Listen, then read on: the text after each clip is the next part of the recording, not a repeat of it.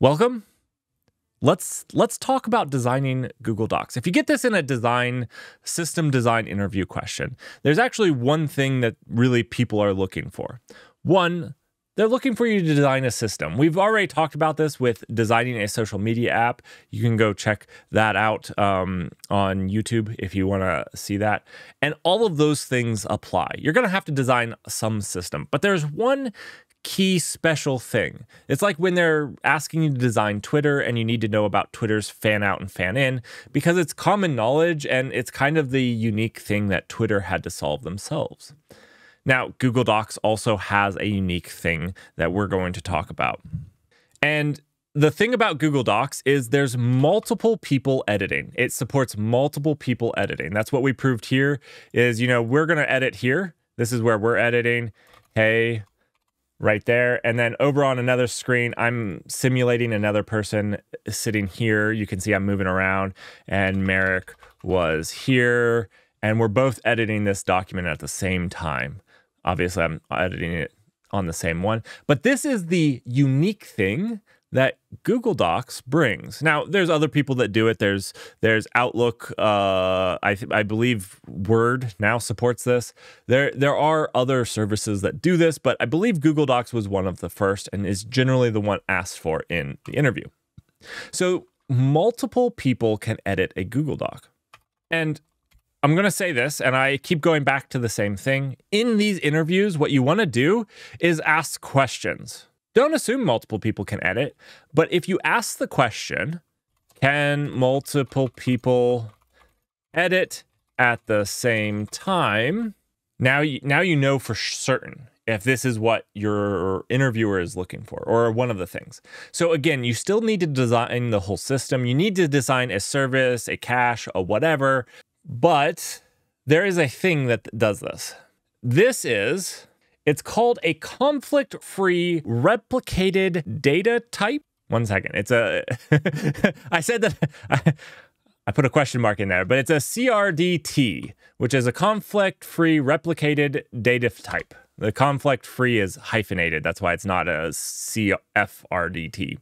But it's in distributed computing, a conflict-free replicated data type is a data structure that is replicated across multiple computers in a network with the following features. The application can update any replicated independently, concurrently, and without coordinating with other replicas. Now, you're right that Dirk is pointing out a very niche point that Google Doc technically doesn't use CRDTs in how people think about them, but they do use them in spirit. And I was actually going to get into that. So an interesting thing about CRDTs is you can edit them offline. So you know what? We're going to open up a drawing. And this isn't a deep dive into CRDTs. Again, we can do that if you'd like that. This is just going to be a high level what they're looking for in this. Let's say that there's 4 people editing this thing. Actually, we'll just go ahead and copy this. And when they're all online, they are basically sharing. Basically, they're all communicating, chit-chatting together, and keeping each other up to date on the latest stuff. And yeah. Anyways, this would look something like this. Should have done it with fewer. Anyways, so they're all chit-chatting, and everybody sees everybody else's change. But this one can go offline. That's not at all what I wanted to do. This one can go offline. And the thing is, with a conflict-free replicated data type, you can edit this one offline. You can continue editing. And when it comes back online, it will resynchronize your changes with everyone. This is generally when we talk about databases and we're talking about eventual consistency. Conflict-free replicated data types are the epitome of eventual consistency. So basically, these try to catch each other back up. And the big thing with a conflict-free replicated data type is that if client A and client B do the same steps on a piece of data, so if they do, you know, step 1, 2, and 3, and if the client B does steps 1, 2, and 3, your document will be the same in the end. So as long as we can replay these steps, we'll be able to have a conflict-free data type. Now, obviously, there are times when this doesn't work out perfectly, when these edits conflict with edits made here, and that usually in the case of most of these can be reviewed by a human to resolve. There's different ways to resolve this, and again, if we get into conflict-free replicated data types, CRDTs, we can talk more heavily on some of the ways that you can resolve those. The easiest way is to have a human review those conflicts where you edited the exact same thing. And yeah, so Google's doesn't do this exactly. And this is probably bonus points. I don't think an interviewer would expect you to know this. Google uses a central server. I'm not entirely sure if they still do. I'm not entirely sure because, and the reason I say this is they do allow you to edit offline now. They do allow you to edit offline, which was one of the things that you couldn't do originally. So originally, Google basically did CRDTs on the server side. And so all of these had to have a connection here. Nowadays, Google does allow you to edit offline and then reconnect, but it still requires a central server. With a true CRDT, you don't actually need a server. This is all peer-to-peer. You can run this all peer-to-peer without a centralized server. While Google still leverages a centralized server for a couple reasons, I believe.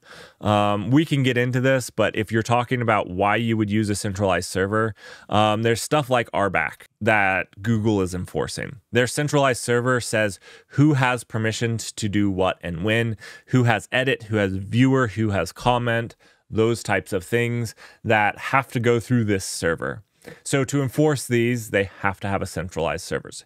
Even if they implemented CRDTs proper, you would still have a centralized server aspect to it, because that's one of the features Google Docs brings. Not anybody can just pick up your CDRT and edit it. Now, you could do this with, let's say I started a CRDT here and I enforce them on that, but then again, you're just recreating a centralized server. Anyways, this is what Google does.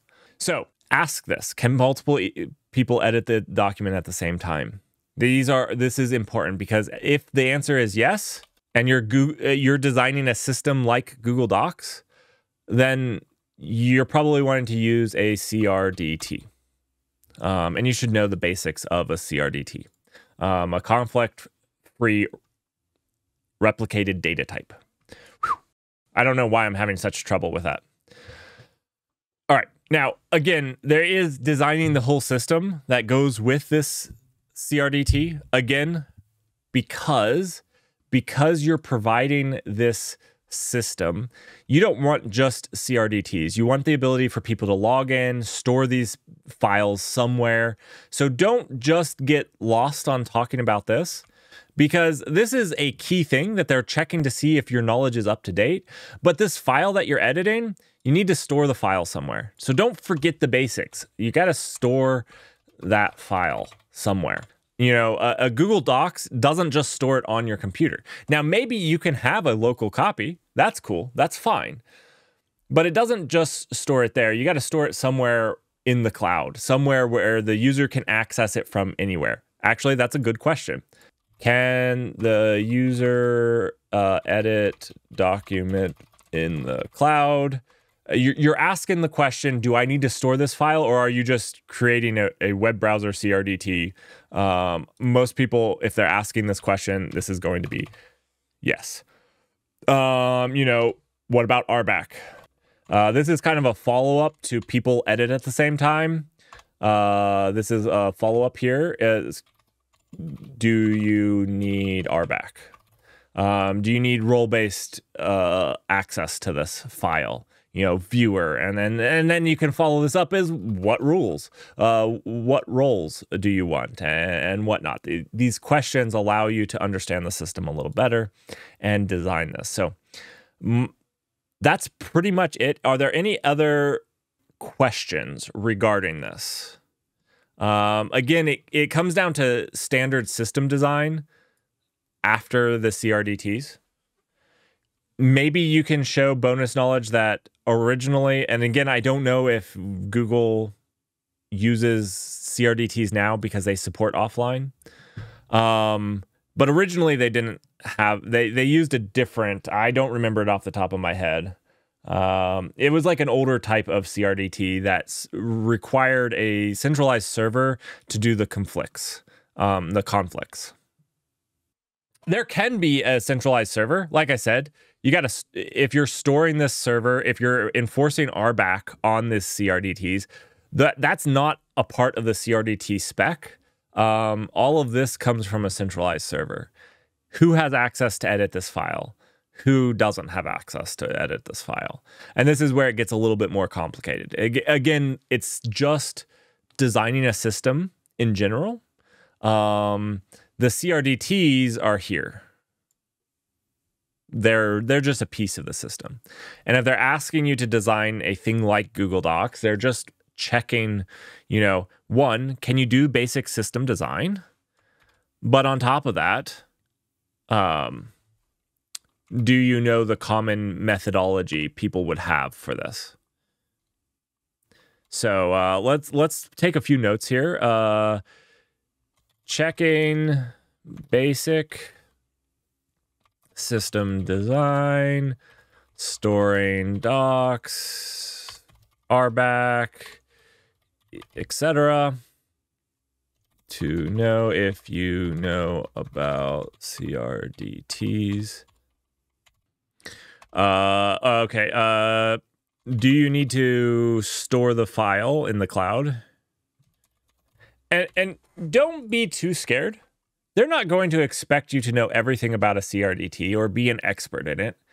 This is, asking you to do something to see your basic overall design skills, as well as understand if you at least know where to start looking. Some of this is like, I don't expect people to know everything in it, but I do expect them to know where to start looking. Do you know the right things to start searching? Because if you didn't know about CRDTs, you might start trying to design a system that can do this conflict resolution and all of this stuff and basically be recreating a CRDT. Again, I don't expect you to have implemented I have not implemented a CRDT before. If we want to do that, we could do that, but it's not a requirement to pass this interview. It's saying that you know where to start. And you can say, hey, I don't know how a CRDT handles this, but I could look it up. Do you want me to look it up right now, or would you prefer just to move on? Most of the time, they'll probably just say to move on. That's fine. Really passing this is showing that you understand the problem and you ask questions about the problem. And you ask follow-up questions to it. That's what they're looking for. There are CRDT solutions. There's JavaScript CRDTs. JavaScript CRDT. I mean, there are off-the-shelf solutions here. Like I said, I've never actually used one. I've never done something like this. I wish that Confluence would support a CRDT because I don't know what they do, but it's rough. Yeah. So anyways, that's the basics of how to design Google Docs if you get asked that as a question. If you're watching this on YouTube, thanks for watching. Otherwise, let's move forward. Let's move forward.